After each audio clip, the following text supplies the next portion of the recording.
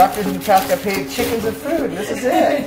This is my patient who brought me some fruits from her farm as a gesture of thank you after her last session. Wonderful, thank you. All right, how are you doing after your last session, by the way? Wonderful. I slept well. Yeah, differently, huh?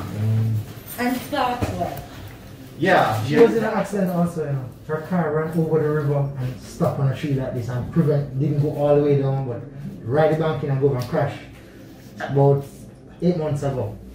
I see. And it jerked your neck. Yeah, but she did not do that. You've been feeling better since your treatment? Yes. And your sleep's been better, and you've been less stressed is what I think I'm also hearing. With a lot of our patients who are suffering from anxiety, panic attacks, stress, her last visit, now I'm only given the opportunity to see her once a week on Saturdays. That's when she can come down from Upper Jamaica and come make it to the clinic. So with this patient, this is where you get kind of in these situations where I don't want to overtreat the patient. It's something I never want to do. However, I get to see the patient once a week, and that's it.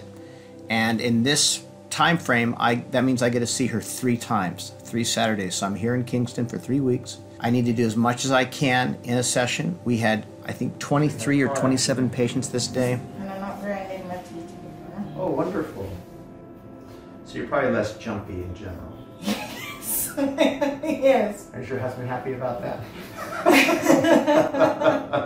I hope he is. When patients are suffering from this level of stress and anxiety, their sleep patterns are off, meaning they're hypersensitive when they sleep. They are easily woken up. They can't go into a deep level of sleep.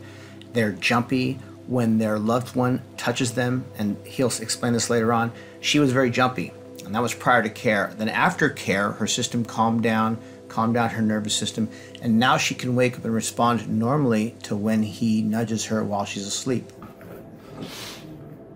I can actually wake her up now in the mornings. In the morning I should wake up now. Blah! No. She just, alright now. When you were falling asleep in the past before I adjusted you, did you jerk when you would fall asleep? Jerk. Like she's falling asleep and she would do that? Yeah. And does she do that still? Yeah. No. You know what I'm speaking of. Like when she drop asleep and I have to wake her up to say, come go in the bedroom now, like her to say, Yeah. fly up. But not so bad again. Perfect. Not so bad again. I can actually say, Grace, and she open her eye and answer and say, I'm coming. Usually when I go so, well, you're frightened for. Yeah. You know? Here we see that the patient's nervous system was really wound up.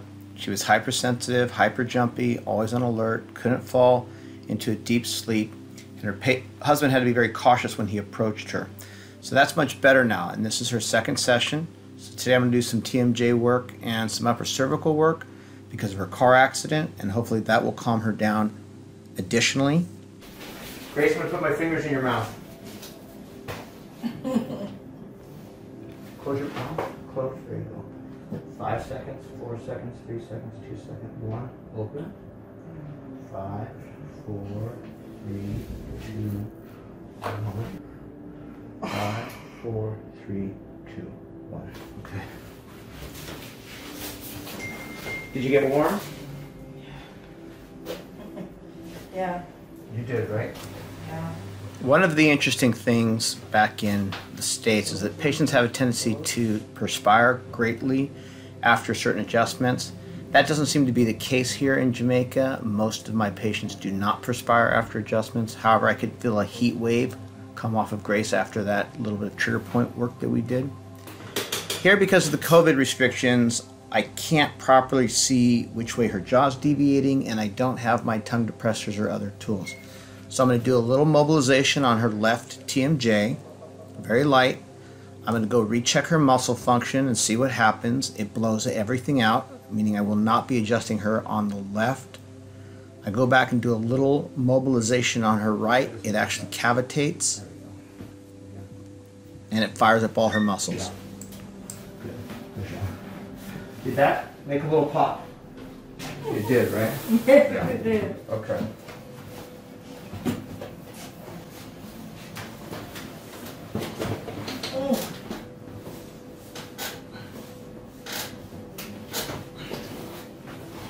You rest for a minute.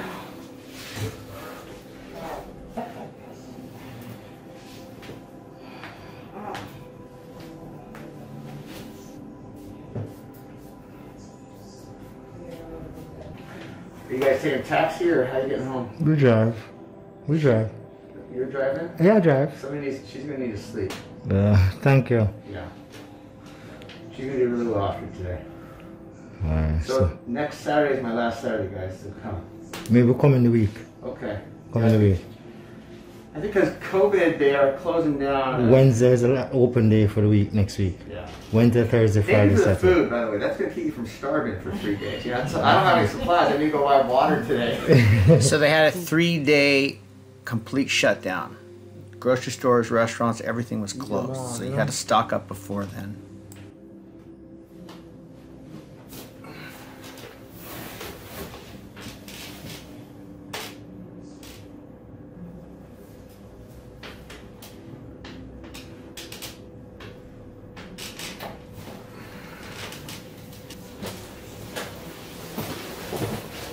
You let your arms hang. So this is some basic massage combined with chiropractic care, which is very easy to do too much and exceed the patient's capacity. So remember, I want to go slow and cautious, but I also only get 3 visits with her.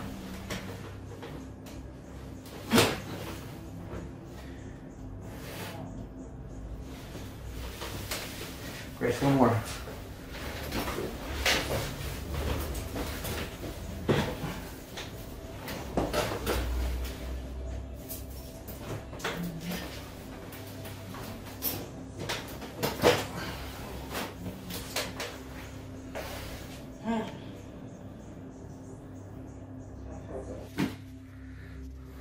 How's that? Good. You like that? One of the things Grace had mentioned before treatment is how she could think more clearly, how she could actually plan, how her internal stress had come way down and she had better thoughts. You know, chiropractic does help patients think more clearly. Yes. And it does. Not just clearly, in terms of being able to plan ahead. That missing link. I mean, every day we go about our lives, the stress, and not being able to clearly define your thoughts. That has allowed me, your session with me allowed me to, I guess, the flow is back. A patient of mine once said she liked to listen to the internal silence Yes. after treatment. Yes. The internal That calm. peace. Yeah. Yes. Yes.